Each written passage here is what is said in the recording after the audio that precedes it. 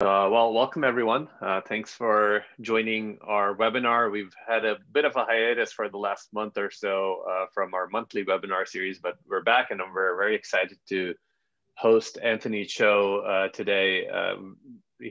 Anthony and I have gotten to know each other over the pandemic year, I would say. There's very few months that go by that somebody doesn't mention, hey, have you chatted with Anthony about what you guys are doing? It's always exciting to kind of hear about some of the work that gets done at Provenance Capital, but we'll chat more about that. Let's get started. So before we get started, I do want to do quick introductions. So Anthony, maybe I'll have you do a quick introduction about yourself and then and Provenance, and then jump into a little bit about myself as well. But for everybody who doesn't know me, my name is Emad Hasan, co-founder and CEO at Retina. We are a B2B SaaS platform that predicts at the individual customer ID level lifetime value, and I'll chat a little bit more about that.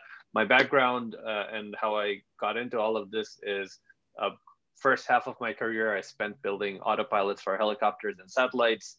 Really was excited about that kind of stuff, but what got me even more excited is bringing some of that technology over to the business world. I got to spend some time at PayPal and Facebook, where I got to do a ton of customer level analytics at PayPal, and then got to see how some of the issues around customer acquisition are not really being dealt with, and that's how Retina came about. And now for the last several years, we've been really focused on this problem of customer acquisition and optimizing that. Using customer lifetime value, we've found that there are several use cases of customer lifetime value that have come up that go beyond the acquisition use case as well, and we'll chat about some of that today as well. But today I'm excited to have Anthony here. Anthony is the founding partner of Provenance Capital. He's a veteran private equity investor, been doing this for over 20 years. And what's been exciting about as I've gotten to know him is that his experience in the direct-to-consumer business is unparalleled. Like, if you ever just want to have an insightful conversation about all the different nuances of D2C businesses, it seems like he's seen it all. He's worked closely with brands across multiple categories.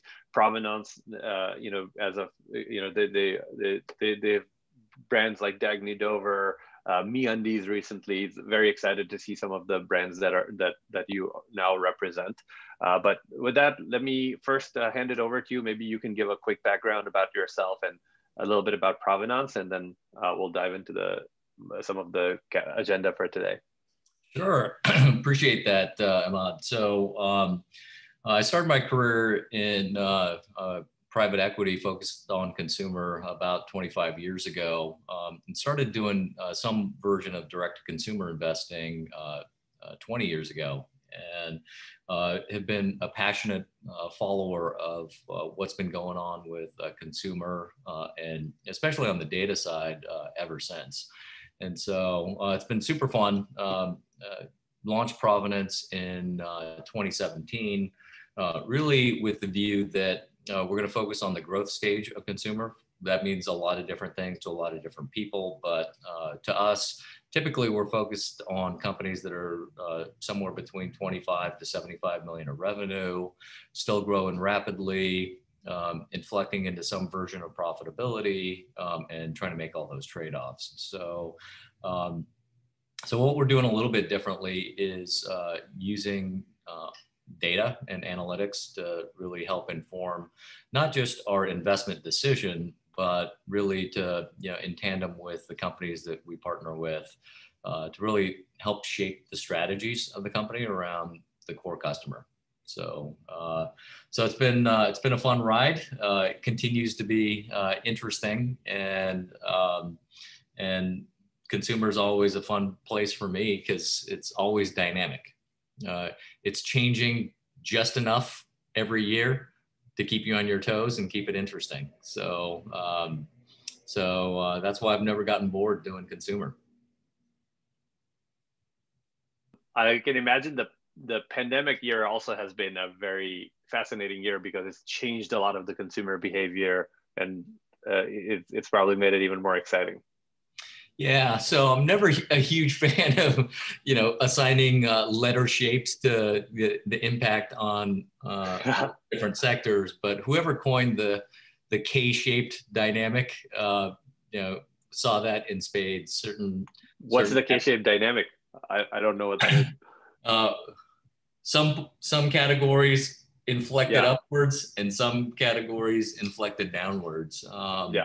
But it's also fun to watch, what's happening while we're entering this period of normalization. Normalization, exactly. Awesome. Well, let's get started. So here's for those who've been attending our webinars, our format is slightly different. We want to not have this webinar be us just chatting about stuff between me and Anthony. We want it to be a very interactive webinar. I've actually in the past been known for calling out participants to ask questions. I'm not going to do that, but I would highly encourage everybody to come up with questions and share them in the chat or the Q&A section. Would love to, and the format will be, we're going to pick these 4 topics. We're going to kick it off with like 1 or 2 statements from our perspective, but then really would encourage you guys to suggest some questions that help you get involved in the conversation. We're going to try to spend no more than 10 minutes on each one of the topics if possible. And then we want to make sure that we'll leave some more time for general Q&A at the very end and try to wrap it up by no later than 11:50 so we can get you guys out of here in time as well. But let's start with some of the topics that we'll cover today. So I want to kick it off with just, Anthony, how you think about evaluating investment opportunities. We'll cover that for the first 10 minutes or so. The second topic, we want to cover how can companies prepare for potential capital raises or M&A conversations when it comes to data and metrics. And then we have a couple of other topics we could jump into: channel diversification and the importance of metrics in e-commerce. Depending on how much time we have, we might just narrow it to 3 topics, but if you have extra time, we'll cover all 4 topics. With that, why don't we jump into the first one? I'm really curious, and we had a little bit of a conversation in preparation for this webinar on how Provenance evaluates investment opportunities and what you do differently. Maybe Anthony, you can kick it off, and then I'll have probably a couple of questions. Yeah, for sure. So for us, we are very brand focused. And so when we think about making investments, we almost try to treat each company as almost like an organic entity. And the analogy there is, for us, the brand is kind of the DNA of that organism. But what that DNA ultimately produces and how it gets embodied and realized, you really start to see that through the customer asset. And so, we have a lot of different ways about couching that. We talk about the quantitative and the qualitative together. Sometimes we refer to that as the magic and the logic. But when we're really evaluating brands, we're really trying to get to the root of what we think that brand DNA is and how that's embodied in the customer asset. And for us, we start with we call digitally intensive brands. And we do that because digitally intensive brands are sitting on a mountain of information. And our goal through our analytics process is to help unlock some of the insights that come out of what's happening at a customer level and help try to turn that into a strategic game plan for the business. So we don't have a one-size-fits-all strategy that we think all companies should follow. We very much believe that everybody has a custom playbook that's best suited for them based on who their core audience is and what their behavior is. So, but for us, at the root of it, we've started with analytics because, in today's world, the customer is the asset. And with predictive analytics, you can now really, depict the shape of that customer asset depreciation curve. And, I think it's been confounded by a lot of conversations because, this is an asset that doesn't sit on the balance sheet.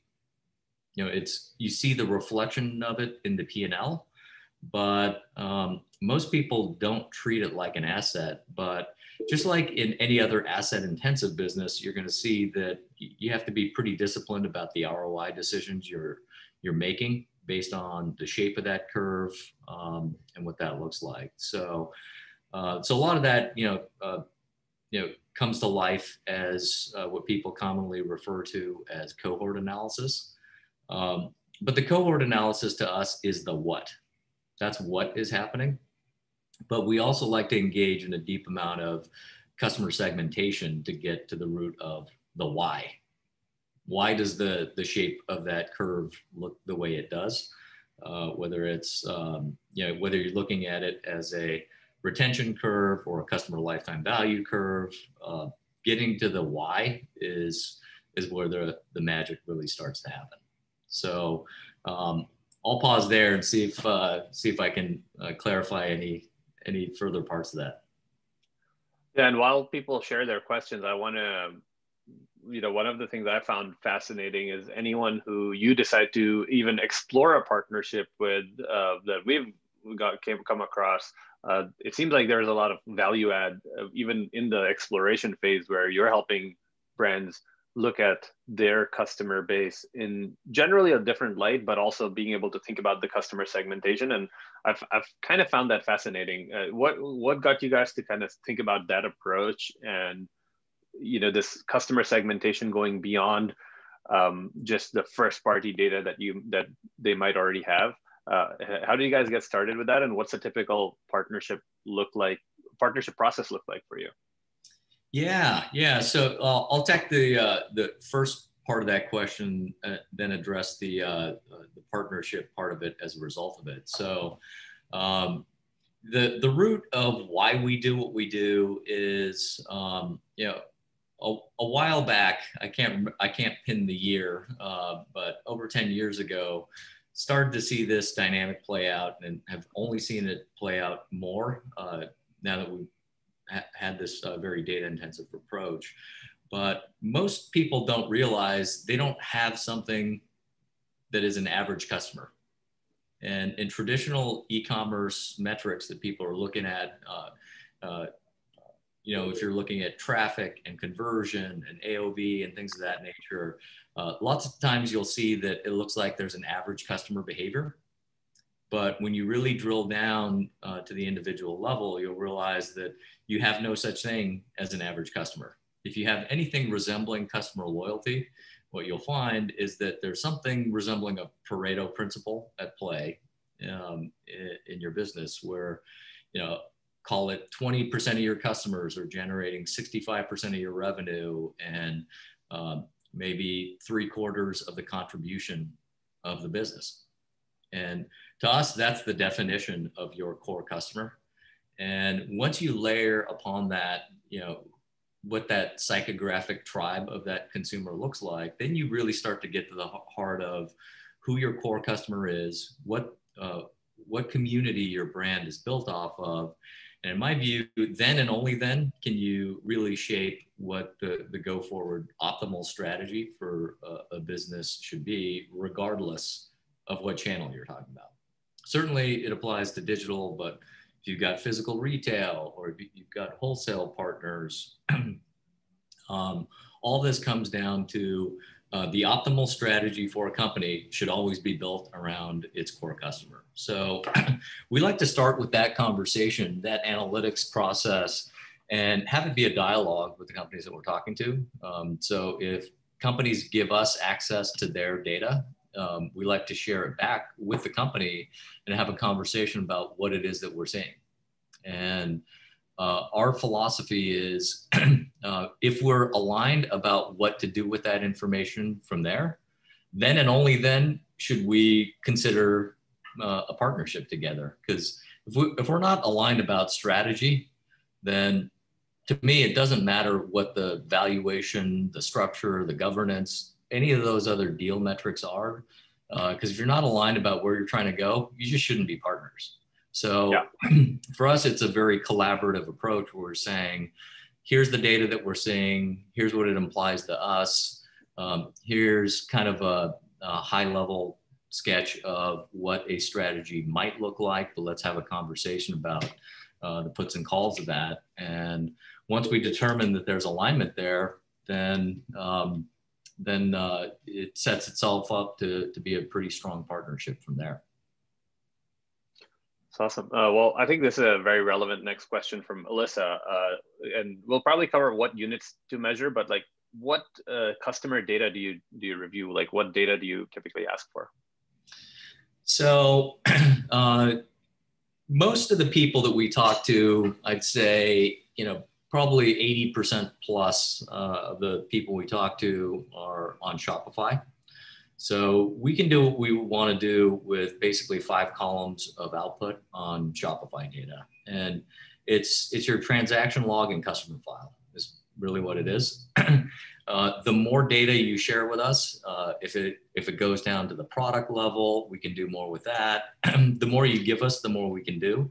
But the bare minimum we usually ask for is, pretty standard Shopify output of 5 columns of data, and we can do a lot with that. Awesome, cool. Well, let's get into it in terms of what we, how can companies best prepare for any of these partnership conversations and how to get started. So a few things that we talked about is you already mentioned segmenting customers, and the 5 columns you mentioned don't necessarily remind me of like the kind of segmentation you talked about, which might be those 5 columns can give you a lot of RFM type segmentation, but not necessarily demographic behavior or psychographic type segmentation. So maybe let's jump into thinking about how do you do that? Yeah, so what we do is once we have access to your customer data, we can then layer on external data on top, demographic and psychographic characteristics. There's a lot of different databases we've used historically. Without boring everybody into a great level of detail, like if we wanted to, we could layer on whether you have air conditioning in your house, but it doesn't really matter. Most of we've drilled it down to a select handful of variables that we think really matter in defining who your tribe of consumers are. So we try to marry the quantitative piece with the analytics as well as the demographic and psychographic piece. And the reason why we do that is that I certainly saw this earlier in my career directionally, but now we can see it very granularly, where not everyone in the US is a potential customer for you. And that's not necessarily a bad thing.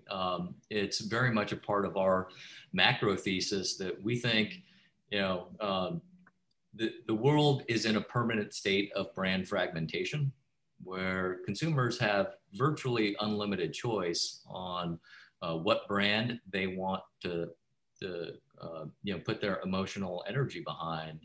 And they're going to end up purchasing from brands that most closely align with their value system. And in many ways, those are almost human characteristics. How does a brand talk to me? Does it have a sense of humor, or is it really serious and professional? Is it progressive leaning, or is it more conservative? All kinds of different things that are almost human characteristics around how you would select your friends is how people are making brand choice. So that's why we layer on all this data as well, just to understand who, again, it's with the goal of understanding who that core customer truly is. So that's a big part of the segmentation exercise we like to look into. So without naming any names, one of our portfolio companies, when we did the diligence for them, we showed them that out of 71 different psychographic types in the US, 4 of them had a 10x propensity to buy from the brand and accounted for 50% of the value creation in the business. And when we showed them this, their faces went white at the beginning.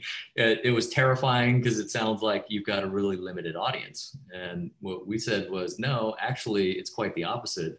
What it's saying is these are the best consumers in the US. They have the most brand choice available to them, and they're leaning strongly into your brand. So it actually says quite a bit about what your brand is. But what it also means is we need to have a very focused strategy on how we're continuing to do branding, how we want to attack different channels. And it doesn't mean our strategy should be everywhere to everyone. It should be very focused. So that's where customer segmentation really comes to life for us, is that with this data, we can advise companies with a level of precision that just wasn't possible 10 years ago. And yeah, it reminds me of, so one of the activities at Retina that I got a chance to do last year was speak with a lot of companies that help with M&A, and this is investment banks, private equity firms.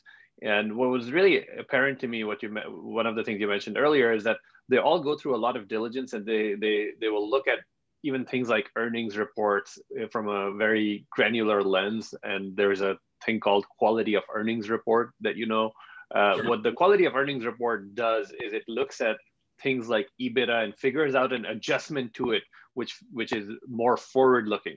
It's very clear to me that none of that is being done for the main asset of many of these companies, which is the customer. That's right. I asked them questions about, how do you look at that asset, the customer asset? And they're like, oh yeah, we'll look at lifetime value. I'm like, all right, let's dig into that deeper. How do you look at lifetime value? So what I found out was that most firms today look at lifetime value in a historical and top-down approach, which means they'll take what you said, hey, they'll take averages, and you find that they don't look into even the fact that there's no average customer. And it was fascinating to me that when you go from a top-down historical to a bottoms-up forward-looking lifetime value, there's such a huge opportunity to segment your customers, because now you can make nuanced decisions around, hey, this customer group that is a certain type of a customer or bought certain products is no longer a forward-looking, customer base that we're going to pursue, and that fundamentally changes what my LTV to CAC ratio looks like. And if you're going to eventually look at that as a big factor in the valuation of the business, then this adjusted LTV number and LTV to CAC ratio is probably a lot better representation of what your business's value might truly be.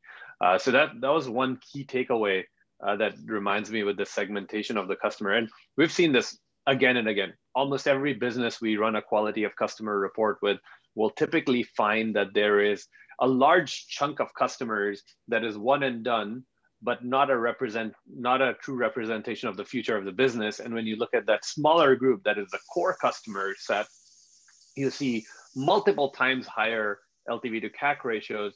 And then the strategy, the conversation of like, hey, let's go after that customer and lookalikes of those customers going forward might result in a much better outcome for the business, which it could be a difficult question, a difficult conversation, because it goes to this one question that is posted here by Alyssa, which is, or by Kushal, that is retaining customers or sacrificing user growth for expansion, which is growth, similar to the growth versus profitability question that you mentioned, Anthony.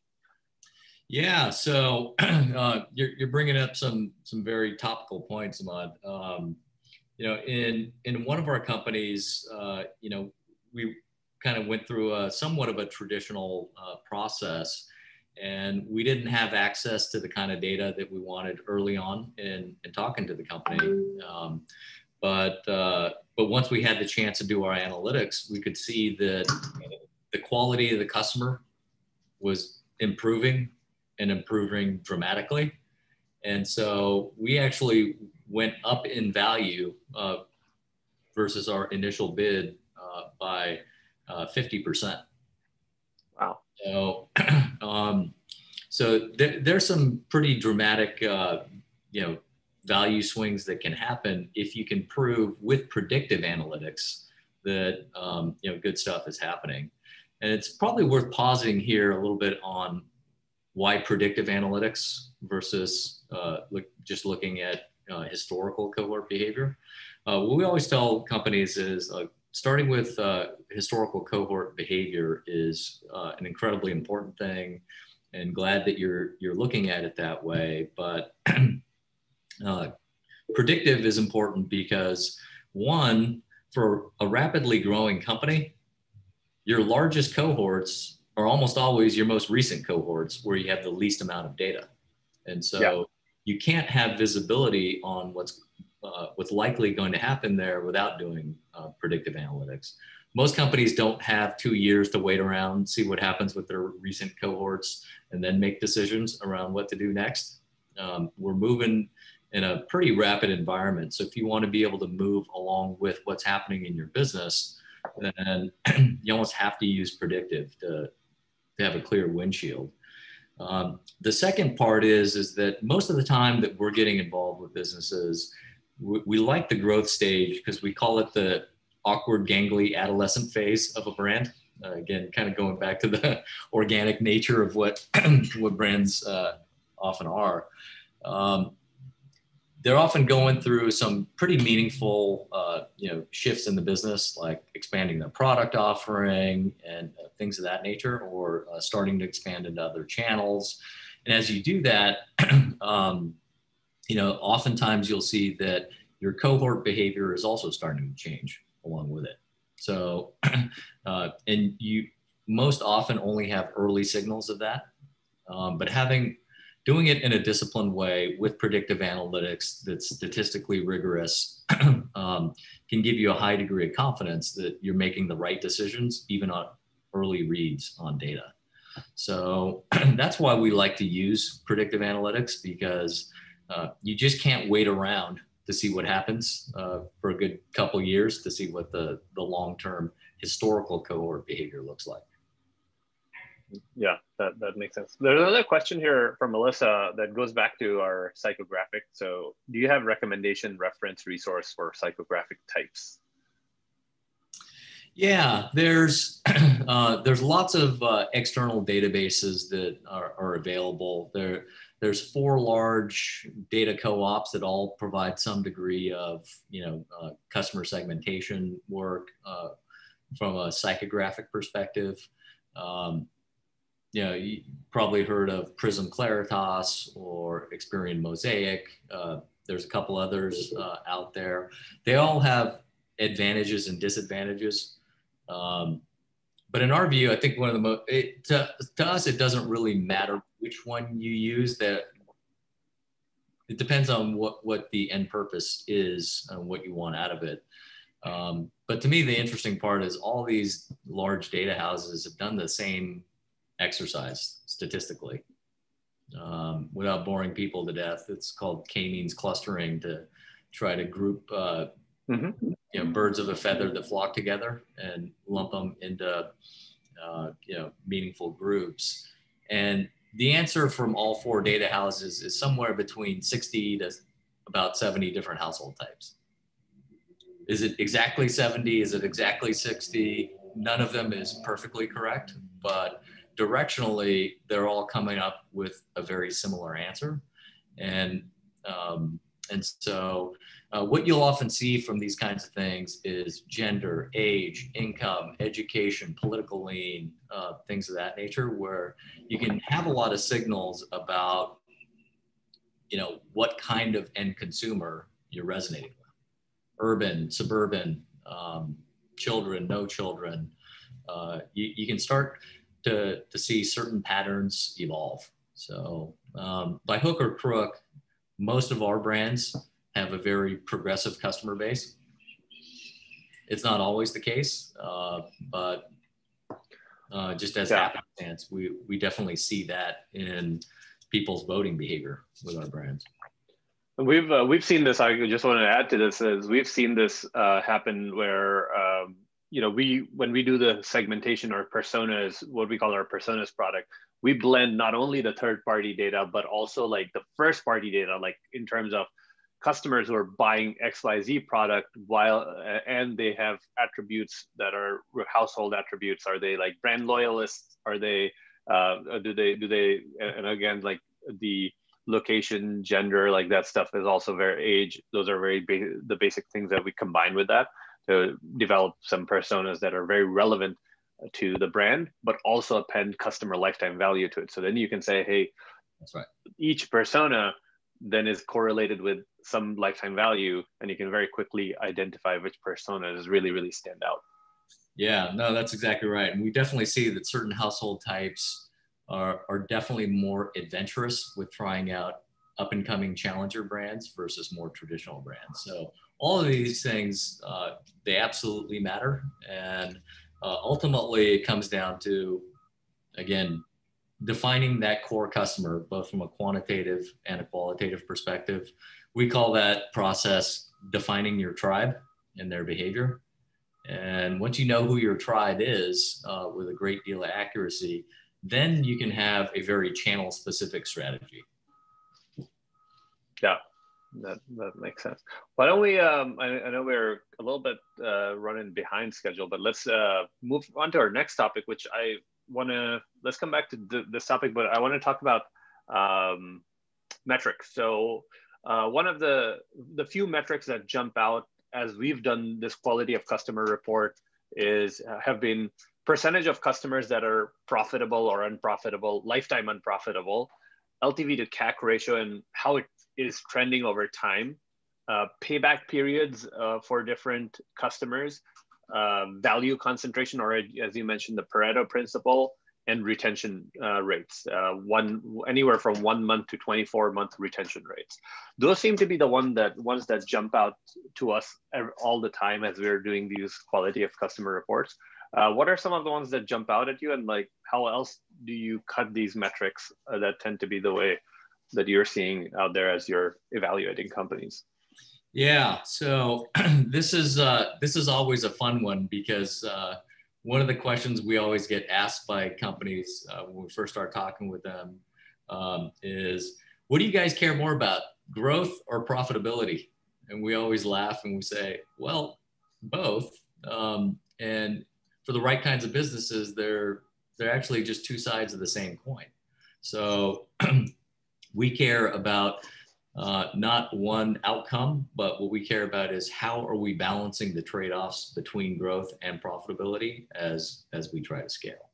So so that's the first thing I would say is we are very much not believers that brand should be all one or all the other. It's not all about growth. It's not all about profitability today, especially at the growth stage where you're trying to go from being a super high growth company at small scale to a more mature company with more profitability. You have to manage that transition properly. And the best way to do that, in our view, is have everything be ROI based.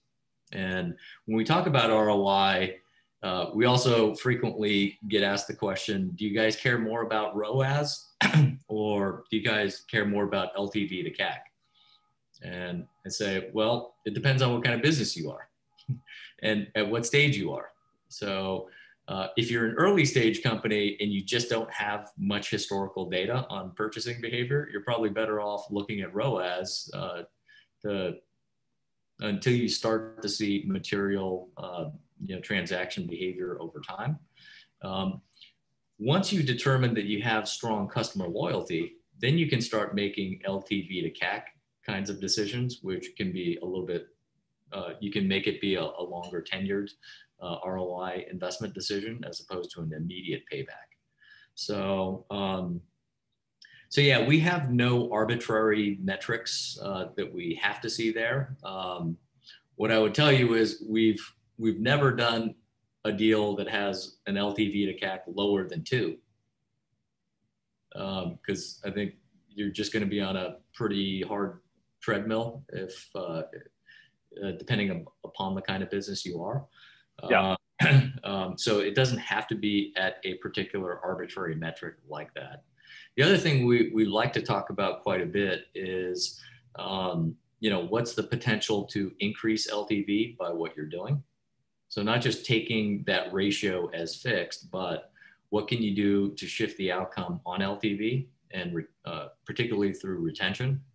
And but most people want to focus the conversation around the CAC and presenting to us how low the CACs are. And low CACs can be good. And usually it means that there's some kind of strong resonance there. But again, we don't look at just the average CAC. We also like to look at what the marginal CAC is. Because with marginal dollar you're spending, you don't spend the average dollar, you invest the capital to spend the marginal dollar. And what the marginal CAC is equally, if not more important to us. So, so we don't have any arbitrary metrics like LTV to CAC must be 3x plus or things of that nature. It really depends on the shape of customer retention. And the more retention you have, the more flexibility you have to make some of those decisions. Well, since I have seen this data for hundreds of data sets, let me kind of share some insights with the audience of what we get to see most often. So percentage of unprofitability, we tend to see that for most businesses, especially D2C businesses that are non-subscription, or even mixed subscription, what was fascinating, and this is true all the way back, going back to my PayPal days and to even now, we see that about 30 to 50% of a company's customer base tends to be lifetime unprofitable. And that's really like fascinating to me, that the outliers are driving the business so much that you could get away with having a 50% unprofitable base and you're still surviving and thriving as a business. Goodness looks like when you're like for every company that we've helped with during M&A process, or they've gotten to a point where they're doing a capital raise, they've figured out their customer base where their cohorts are now less than 5% unprofitable, but generally, 30 to 50 is not out of this world. We've seen that happen quite often. Similarly, on LTV to CAC ratio, Anthony, you mentioned you don't invest in below 2. We see 2, like below 3 is being like not great. You need to be above 3 for sure, and 3 to 5 is where most good companies D2C companies are targeting. We've done this for B2B SaaS companies.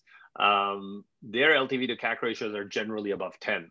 They're like charging such high, margins that they're doing really, really well on that side. So above 10, you're doing fantastic, but 3 to 5 tends to be like where normal, most, like if I've just randomly picked one of the companies out of the hundreds we've looked at, you're likely to find. Payback periods, if you're a subscription business, like that as a $10 or a $15 subscription, you're going to have longer payback periods that are anywhere from 3 to 6 months. If you're more of a, let's say, Warby Parker, where your average order value is really, really high, you expect that to be 0 or the first transaction profitable. Value concentration, Anthony, you have a note. I think what was interesting is before we had looked at hundreds of databases, I had a conversation with you, and you're like, yeah, we see about 20% of the customer base bringing in how much revenue and value? 65% of the revenue typically. Yeah, that one is so dead on. It's almost uncanny how often that is like always either 65 or right around that. We don't see a lot of change there. And then another one that varies that I didn't list here is retention, like 1 month retention, 12-month retention. And that varies based on if you're a subscription business or a non-subscription or a mixed business. So we see that quite a bit. Yeah, and on that point, I think it's worth noting that I think people have gotten the joke in software businesses over the last 10, 15 years that, the reason why they've become highly valued over time is that they can have incredible retention metrics. Well, consumer businesses aren't generally going to approach the same level of retention that you see in SaaS businesses. But in terms of being able to predict it, you can now have 90 to 95% of the visibility of a SaaS business that you can have that in a consumer business. And where I think the market has been somewhat led astray recently is I think being able to scale a business with low CACs has gotten somewhat overvalued, and retention is undervalued. But retention that's the magic that helps you keep going and growing with both revenue scale and profitability over time. And so, where we typically end up having conversations with folks is, what's the nature of the retention? Why is it what it is? Is it what it is? How can it be better? And sometimes it's as simple as inventory. And, sometimes we see that there's clear demand for a company's products and people are dying to buy from the company, but they're chronically out of stock of what they want to buy. Mm-hmm. And so artificially truncating their best customers' behavior, which, as we've talked about, for the reasons, the Pareto principle, the 65-20 rule, you're leaving a lot of money on the table by doing that. Yeah. Yeah, and we've seen that behavior with one of our customers recently, and it's fascinating what that does to like the whole cohort if they're missing out, like inventory didn't make it to, and they're shipping late because of that. Awesome. Well, there's a few questions here we should quickly cover. So Evan is asking, what do you see most important drivers of lifetime value? Are formal loyalty programs needed, or are there more simple, lower investment options that can achieve similar results? I'd love your answer, and then I can share my thoughts on this as well. Yeah, so I think the best models that we've seen over time are not forced loyalty, where certain categories are very natural subscription categories, and but trying to force retention through artificially harsh retention metrics is not something we espouse. But where instead of having a subscription program for certain companies, the right answer is having a loyalty program that's not built on points, but or just cash back refunds or things of that nature, but really incentivizing that loyal audience to keep coming back. And so there's lots of different ways to make it fun and engaging without just giving away money to do it. So that's the way we steer most brands, is stay away from cash back payment kind of programs, but give people a reason to come back, and have it be fun, authentic, and engaging. And when you have flexibility around that, then that's where we often see the most incredible retention. And I can give one example, like MeUndies has incredible customer loyalty among its membership base. And the membership base is, a significant portion of the customer base. And they have the highest customer loyalty of anything we've ever seen in terms of repeat purchasing behavior. But built into the DNA of that brand is there's a reason why people keep coming back, and they have frequent new print drops that people go crazy about. And it doesn't mean the new print is for everyone, but for some sub segment of that loyal customer base, they just go fanatical about it. And so that's pretty authentic to the brand, how it's been built up over time. It's a pretty flexible, it's a subscription, but it really acts like a membership program and a loyalty program, much more so than a traditional subscription. And that flexibility of the program also gives people a lot of trust in the company. And one thing I'll note there is that this is not a hard and fast number that we can attest to, but directionally, it feels like the number of consumers in the US that actually prefer to buy by subscription feels like it's around 1/7 of the total population. So if you try too hard to make your business a subscription just for the predictability of it, you're probably actually truncating your overall market size. So giving people the flexibility, you can have your cake and eat it too, where you can give people the choice to consume that way, but still allow people to purchase a la carte, and not artificially truncate the size of your market. This is such a loaded question for me, Anthony, because I have like 6 different variations of like what I've seen. But one thing that stands out that I think you mentioned is product and brand, like, is the biggest driver of lifetime value. And the example, is even a simple thing as like a hair gel. Like even if I bought it from Amazon or a brand, as soon as I'm close to running out of it, if I really like the product, I'm gonna keep buying that. It's not, and gross and CPG firms have really figured this out. They didn't have this measurement of lifetime value, but they've just done it. They have had to do it purely through product.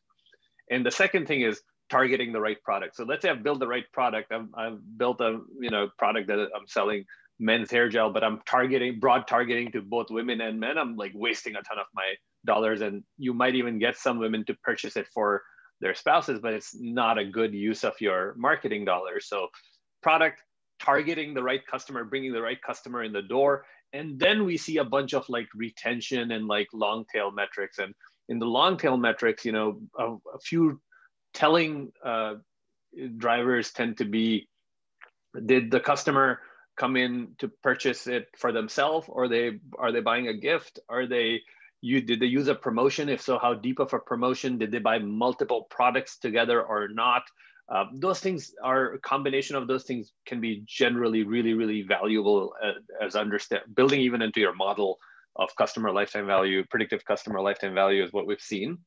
But I think that's a very good question, and there are lots of deeper conversations we could have, because the other part of the question is, what options can you deploy, right? And my observation has been that the best option is better product and better customer acquisition to begin with, and then you can have some of the loyalty programs that can help drive on top of that. But if you get the first two parts wrong, you're going to be in a struggle on the loyalty side. It's not like you can sell a crappy product and then try to get people to their first impression with the brand matters a lot.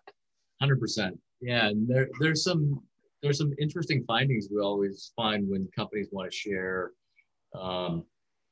additional data with us down to the product level. So, for example, in Marine Layer, one of the things we noticed was that, their highest lifetime value male customers, oftentimes their product of first purchase was the T-shirt, which was their original hero product.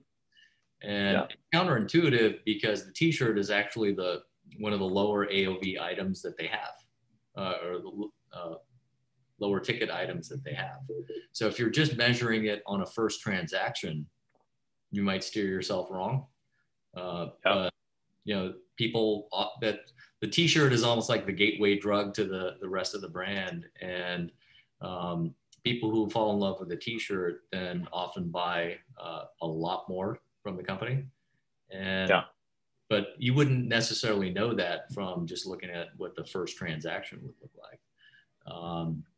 So there's some other interesting dynamics that we've seen in MeUndies that way. We've seen that in Dagny Dover. And I don't want to go into too much detail and give away the company's secret sauce that way, but looking at it from a product level, and that behavior when the customer is first engaging with you can tell you quite a bit. And again, it's hard to do without predictive analytics. Yeah, no, I absolutely agree.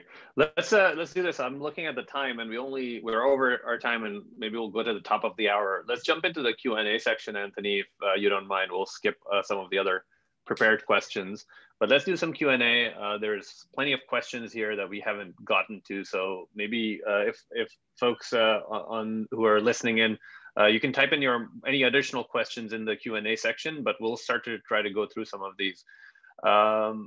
Let's go into the question I'm seeing is, when calculating lifetime value, is it based on gross revenue minus COGS, net revenue, or something else? I'd love your answer, and then I can share my thoughts on this as well. Yeah, so if we want to get really specific, we look at it on what we call a shipped margin basis. So shipped margin to us is a shorthand way of saying contribution margin before marketing spend. So that's taking in your product costs, your pick, pack, and shipping, variable credit card, all the truly variable costs, and looking at lifetime value of that profit versus what you had to invest to get it. The gross versus net revenue question is a good one because we have this conversation all the time with brands. When we look at net revenue, not only do we look at netting out the typical things like discounts and returns, but from a transaction level, we will actually zero out full return transactions and not make them count. So it's an important input into the predictive analytics. So that's the way we choose to do it. But I'd love to hear how you guys do it, Emad. If there's I couldn't agree with you more. That's exactly how we do it. So I don't have anything else to add to that. That's exactly right. Yeah. Awesome. Let's go to the next one from Melissa. Would you elaborate on the formula or equation framework for value use and value concentration? So value concentration, I'll just share from our perspective. What we do is imagine you have you have a table of customer IDs and the value they're bringing. You sort that table from lowest to the highest value, and then assign a percentage as a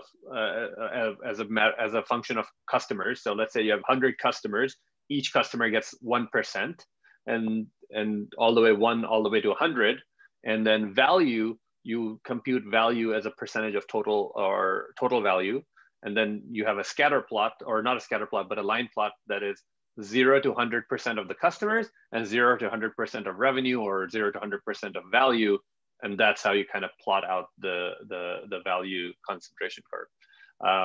And happy to share, like we have a couple of blogs about this, but Anthony, anything else to add to this? How you calculate value concentration? Yeah, so we like to show it that way. Lots of times we'll plot out a map that we affectionately call our paint chip chart. So it just looks like a bunch of different colored tiles with the value of the company, segmented by 1-time customers, 2 times, 3 times, 4 times, et cetera. So you can see it's pretty impactful visually when you see, high value customers, even if they're a minority of the overall customer base, what percentage of the overall value they're driving. The other thing we like to show brands is show them that if you do, just kind of what you would typically expect to be a bell curve distribution and plot out high value to low value, you'll see that it is not a bell curve. It is a very skewed distribution where you'll have the hump will be at, you have a lot of low value customers, and then you have this extremely long tail of high value customers, hopefully. And so when you look at the average lifetime value, what you'll see is it sits in no man's land. It doesn't reflect the value of the majority of your customers, but it also doesn't reflect the value of your high customers. And really, when you're looking at a business that way that has customer loyalty, you'll almost always see that dynamic where if you're managing your business solely to the average lifetime value, you'll see you're managing your business to no man's land. So you really have to think about, to Emad's point, minimizing the losses on your low value customers, but also showing the love to the high value customers. It's really a bifurcated strategy. I wanted to share a shameless plug. So if you guys ever Google the terms quality of customer report, this will take you to a page which has a sample report and actually shows you what some of these plots might look like. And this is, just a sample data set that we use, but I wanted to kind of have you guys be able to take a look at it. So value concentration is one of the, so first one, this is the one that you were mentioning, which is you expect a bell shape for your lifetime value distribution, and it's not. And the second one is the sales concentration one, and you can actually go and look at what this chart looks like, and we even list out the general methodology for it. So you'll be able to kind of see how to think about these if you're trying to implement some sort of a BI system to get this going. I can see, Emad, that magically for Wayfair, 20% of their customers are generating 65% of their revenue. Yeah, exactly. And this is, I can't tell you how often I'm just amazed by how accurate that is. Yeah. Awesome. Let's go to the next question, which is, do capital investors value subscription businesses higher? I think you kind of answered that you look at it in a nuanced way, but I want to hear your thoughts on this. Yeah, I think the answer is yes, if it makes sense for that category. If it doesn't make sense for the category, then you may be dinged for it, because what you'll probably end up showing is that you're on a pretty rapid treadmill and burning out customers. And what's incredibly important for us in looking at subscription type businesses, and I say subscription type because MeUndies is a quasi subscription, but it's not the only way that people engage with the brand. To me, if you show that customers, once they cancel, they never come back, it's a pretty big ding against the business. And again, this is where I'd say, offering flexibility is incredibly important, not just to increase the aggregate size of the market that's relevant for you. But if you're too hardcore about trying to trap people into a subscription, they will never trust you and they just won't come back again. So, and ultimately that's limiting your overall potential. I think sophisticated investors understand that. And again, I'm pretty biased, but I feel like you don't need a subscription to have visibility in your business. That's what predictive analytics allows you to do.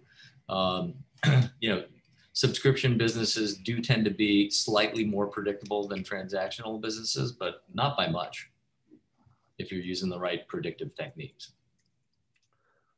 Yeah, no, I think I wanted to, one last piece of insight I wanted to share, and I know we're kind of out of time, so I'll answer this and then let's close it out.